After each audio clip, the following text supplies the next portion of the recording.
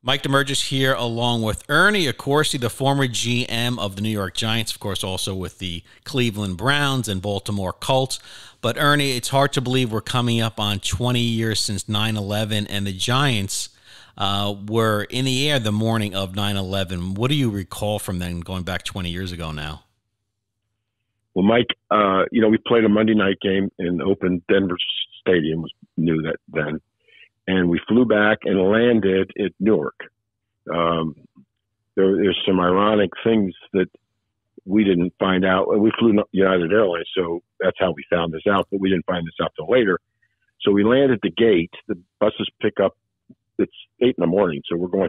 The football operation is going back to the stadium, and we load the buses. But the traveling party, the Maras, the Tishes, broadcast team, and so forth, they went through the terminal because they were getting their cars to the parking lot or car services to go home. And we found out later that when they took the jetway out of the gate next to it was Flight 93 that crashed in Shanksville. So they walked right by all those people who were to crash in that plane and the terrorists. We went back to the stadium, and I still had my binoculars from the night before, which I always took to the press box. And Pat Hanlon, the PR director, told me that he says a plane hit the World Trade Center. Well, there had been a helicopter that kind of ran into the Statue of Liberty just before that. I figured it was something like that, a private plane. So Dave Gettleman, who was the pro personnel director at the time, we walked out into the parking lot, and I'm looking at the smoke coming out of one of the towers. The second plane hadn't hit yet because I'm about to see it. It was the dark gray of the United Airlines at that time is banking right around it. And I said to Gettleman, I said, that's strange that an airliner would come that close to the towers in view of what just happened. And we still thought it was nothing but a freak accident. And I actually saw that plane bank, but then it entered from the south, so I didn't see it at the tower. So I walked back in the office, and that's when Pat Hanlon told me that what had happened again, and that they were airliners, and now we knew, it was very, very serious. And for people that don't know, after a team plays an out-of-city game, they pack up the equipment and they don't stay in town. They fly back home overnight, right, as you guys did. So everybody's basically spent the whole night on the plane, and then you're just looking to start your Monday. And from the Meadowlands at the time, you have a perfect view for our national audience of the New York City skyline. So as you're watching this and thinking, what's going on, what's happening in the office there for the New York Giants? We sent everybody home, and 99% of the people live in Jersey or Westchester County.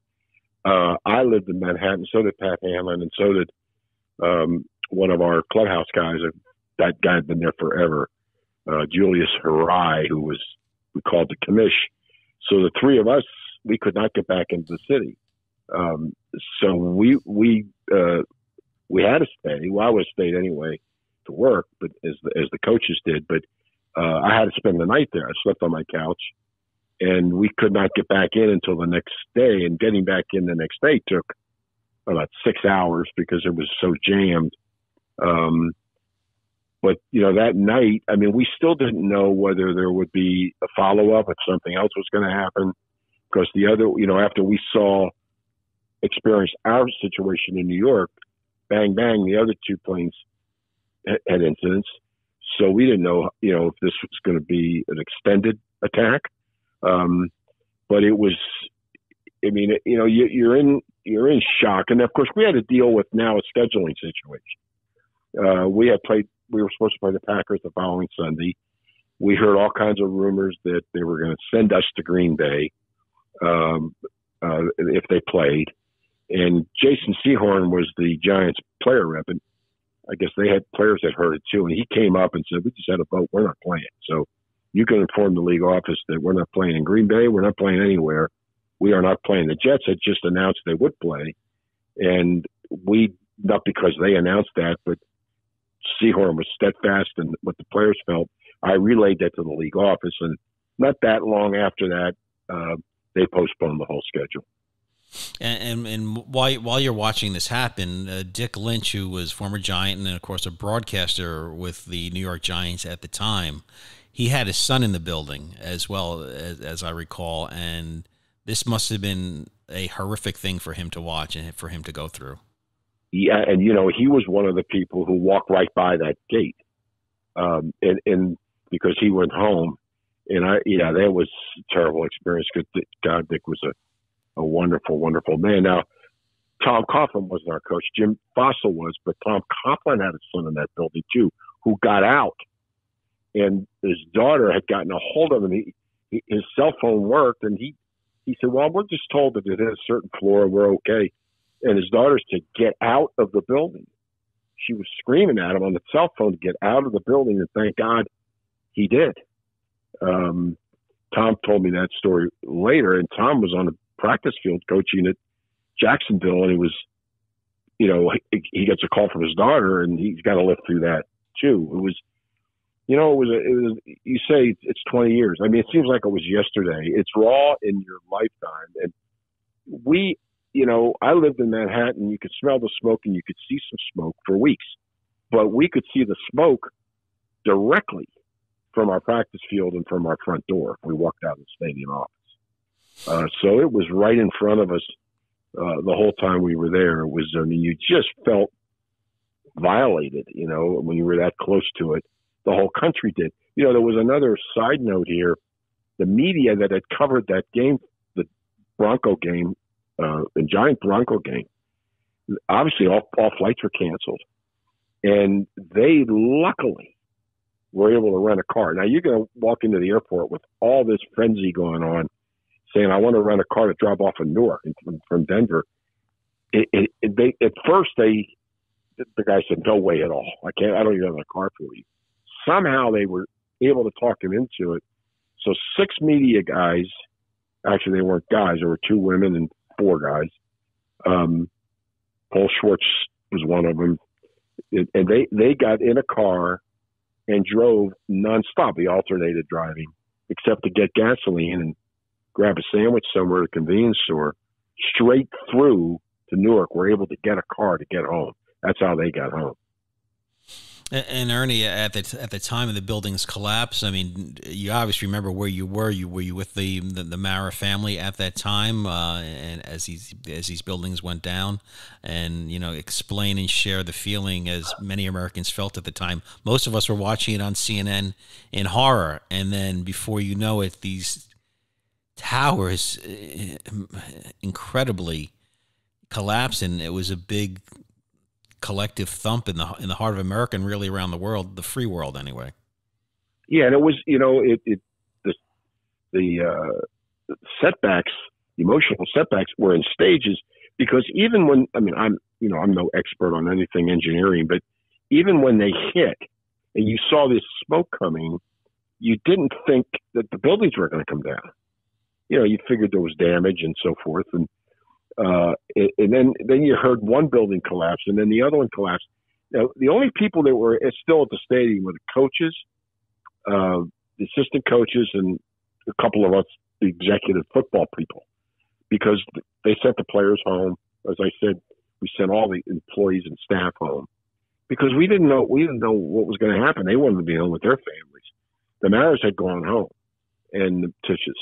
So we were just there, and we heard reports that the stadium was going to be attacked. You heard 1,000 rumors. Even the police called my office and said, "Look, we've got a report. We don't think it's true, of a truck with bombs that we're heading up the turnpike towards the stadium." And I said, "Should we evacuate?" He said, "Not until I call back." And then they found out that wasn't true, so we stayed at the stadium all night. But it's just in exactly 1 week later to the day, we took 2 buses of players and some coaches into the city, into Ground Zero, and walked through Ground Zero. We also stopped and visited the headquarters, the police headquarters downtown. The chief of police for the Southern District of Manhattan was Michael Esposito, and we became friends for life. He led us, and Mr. Mara was with us, and we walked through Ground Zero, and the volunteers were there. And then we visited fire departments and we visited police stations. That's when it hit us. Now, by that time, we already knew we were playing Kansas City the following week on the road. And that's when it hit us that we had to win this game, because the volunteer workers, the police, the fire department, every one of them were screaming to the players, "You got to win this game. You got to win this game." And you realize that might be the only relief for at least sports fans to go home and watch a football game Sunday. And of course, we had to go play that game in Kansas City. Now, it wasn't as dramatic as Piazza's home run, but we went out there, and that's a pretty rabid fan base. And when we came out for the kickoff, they gave us a standing ovation because we were from New York. And when we won the game and left the field, they gave us a standing ovation, unheard of. And when I walked in that locker room, it was like we had just won a Super Bowl. I mean, the players were celebrating because they felt so much pressure. And I've always been so respectful of the players and the coaching staff, and Jim Fossil somehow keeping that team grounded for those 2 weeks to be able to get ready to go play a tough football team in a tough venue. They still had to get their job done, and they were carrying a tremendous amount of pressure to represent the city of New York, our area, which had been so violated and wounded during this experience. It was important to our fans that we won that game, and we felt it. And where it really hit me the most, as I said, was a week later when we walked through Ground Zero. You mentioned Jim Fossil, and I think back then, I remember a clip of Michael Strahan getting nervous and wanting to come off the practice field when he heard sirens going off, and I have the image of Jim Fossil trying to calm him down. Talk about his steadiness during that time that he led to the team. He had a tremendous disposition. I watched this golf tournament recently with Patrick Cantlay, and I look at that poise he's got and that calm. I'm a nervous wreck in a game. I'm pacing around like a maniac. Okay, so and Jim had a lot of that. Jim, you got a lot of solace from Jim because he'd walk down. I remember when we were getting ready for the championship game against Minnesota, and they had all pros at every position. I mean, they had Moss, and they had Smith running back, Chris Carter. I mean, they were loaded with talent. And that week, I couldn't even sleep. I kept picturing them scoring touchdowns against us. And Fossil and John Fox, our defensive coordinator, were walking down the hall, and they said to me, "Relax, we may just shut them out." Whoa, really? We may just shut them out. And we did, 41-0. I said, "You guys are nuts." So, he had that calm about him. He didn't get excited. I mean, we won a big game, and especially that one, he was excited. But he was always calm, and he somehow kept, the players' perspective. I mean, we had to go play an NFL football game against a team that was very good and in a tough stadium to play in. So we had a tall order. It wasn't going to be a ceremony. It was going to be a tough physical football game. And it was close, but we prevailed really through toughness. He did a marvelous job. So did the players on keeping focus that week. Historically, when President Kennedy was shot, Pete Rozelle always said he regretted playing football on the weekend he was shot. At the time, that was brought up. Should we play? Should we not play? Do you remember the discussions as far as what was going on with the league office as far as playing the following week or not? Well, I just know from our end, because the Jets were going to play on the road. Right. We were going to play at home. So there were all kinds of rumors. Now, I didn't pick up the phone and call every 5 minutes because they were having important meetings in the league office with Commissioner Tagliabue and his staff. But we had heard, number one, that we may play and we may go and play in Green Bay, which, would have been a tremendous competitive disadvantage for us. We had heard that the games, would be postponed. The Kennedy thing did come up. I remember that vividly. I was 22 years old, so it wasn't like I was a baby when that happened. But Pete Rozelle always did say that, but that he regretted that decision. But there was nothing was televised, but they played. They didn't televise anything that in 1963. But we heard all these rumors, and we were all relieved when the decision came down. It came down quickly on Monday that the games would be postponed. We played that game after the 16th week, which was a relief. And I remember that Sunday was almost it was like a day that you just never think you're going to live. It's a Sunday afternoon, a week later when the games were postponed, and Dick Stockton, who lived in Manhattan, he was a CBS or Fox broadcaster at the time, was off naturally. And Joel Bussert, who was the vice president of player personnel from the NFL, also lived in Manhattan. And we just took a long walk through the city, and the city was virtually abandoned. There weren't very many people in the city, but I remember walking down Park Avenue. It must have been 65, 70 degrees. Perfect day. It was surreal. You didn't, it was a Sunday in the fall. And for all of us, I didn't even have a recollection of what Sundays in the fall were like being off. And, there was no football. You were still in shock. It just was the strangest day, and I can recall that so vividly. The question always came up, when is it okay to get back to normal? When it is okay, because sports is such, and we've seen it now with this pandemic, a sense of normalcy. And at the time, a lot of, the teams in New York had a lot of pressure on them to perform under very insecure times. And did any of the players feel the pressure to just, perform in that field? Maybe some didn't want to. They just felt very depressed about what was going on, or scared, in all honesty, as many people were at that time.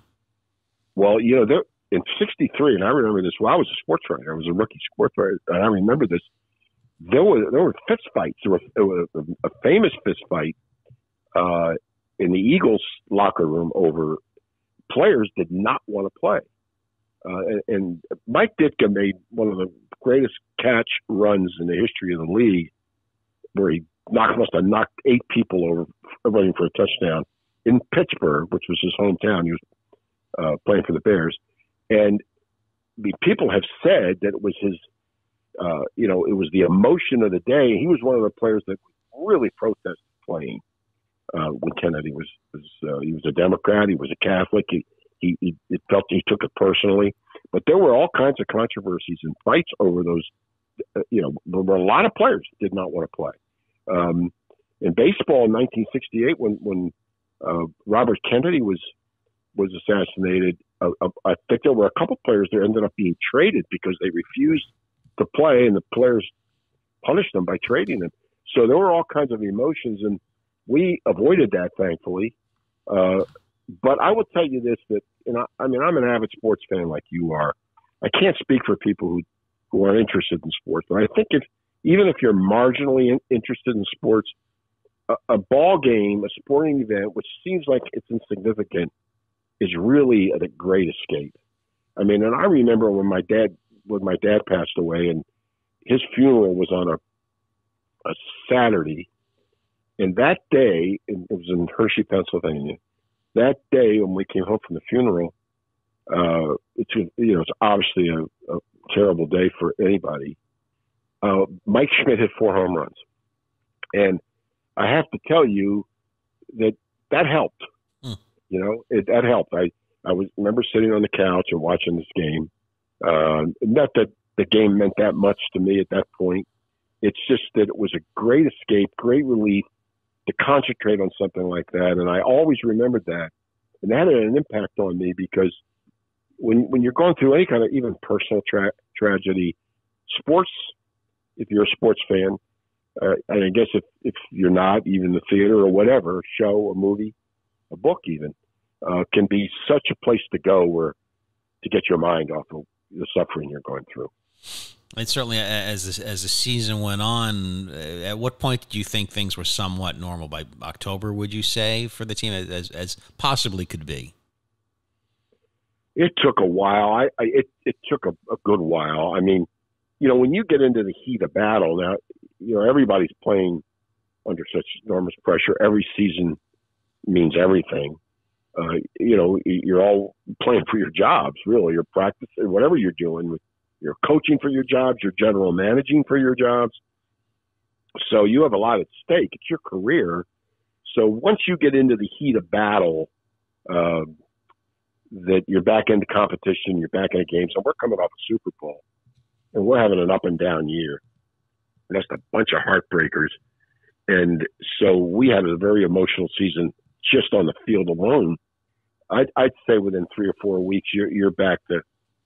You look at. I'm not over it yet. I don't think anybody who experienced it is over that incident yet. But at least you're back to focusing on your job.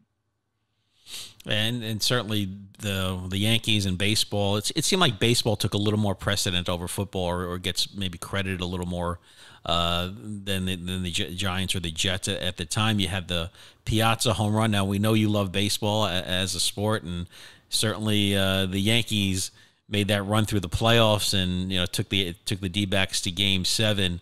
Talk about the significance of as just a sports fan and as a sports person watching the Piazza home run and watching what the Yankees did with the D-backs going to Game 7.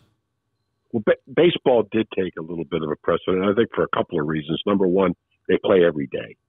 So once they started playing, it wasn't like there was a week of inactivity. That's number one. Number two, they were going towards the climax of their season. They were going down the stretch towards the World Series, and then the Yankees get into the World Series. The Yankees had that, that famous moment with President Bush and one of the volunteer workers standing on the mound together. And I remember the great line from Jeter that Bush went into the private area in the back of the stadium and warmed up to make sure he could reach the plate. And he was bouncing some pitches, and Jeter said, "Mr. President, you better not bounce it because they're going to boo you." But baseball did. And then, of course, that moment of Piazza's homer, which I watched that night, that's tough to duplicate. We were playing September games, and, we had a long season to go. So we weren't at the point of the pinnacle of the season like they were. And like I said, they play every day. So it was a little different then, I think, for them. But at least for us, that Sunday, that was an emotional day for us. It was important that we, especially having gone down to ground zero exactly 1 week later and hearing the reaction from the volunteers and the police department and the fire department. What was it worse in person than from what we saw on TV? Yeah, I mean, it was. It was. I mean, you saw all the debris and smelled it. It's the smells and the sounds, and I mean, it just looked like it had just happened. The demolition and watching what people were going through. God bless those people that went through that and worked, and so many of them have been sick since then that you read about. You can never forget that. I remember that what happened after we were done. The bus took the players back to the stadium, but I just decided to walk, see if I could walk home, and that was a long way for me. I lived in the Upper East Side. So about halfway, and they had given us those yellow helmets to wear down there, and you really had nowhere to give it back. I didn't have anybody to give it back, so I was carrying it.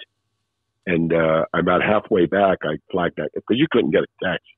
I flagged the cab down, and I get in the cab, and when we got to my home, my apartment, he said, "I can't charge you.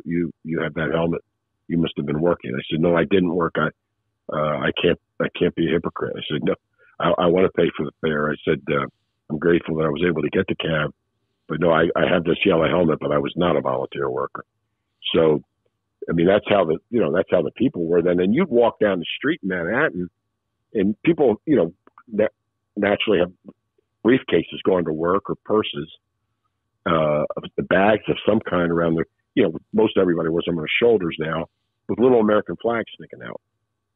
But that's what the unity in the experience was, the spirit was at that time. What I remember going down about a week after the attacks, not to ground zero, but close to it. And I remember the silence and not hearing people talking, not hearing a horn blowing. And I remember getting a sore throat because of the smoldering smell that was in the air at the time. And I'm sure you recall that as well, walking around Manhattan. It was eerily quiet, as I recall, and I'm sure you experienced the same thing living in Manhattan. Yeah, it was. I mean, everybody was different for a while. But being down there, we were able to get into ground zero because we were escorted by the police, our buses.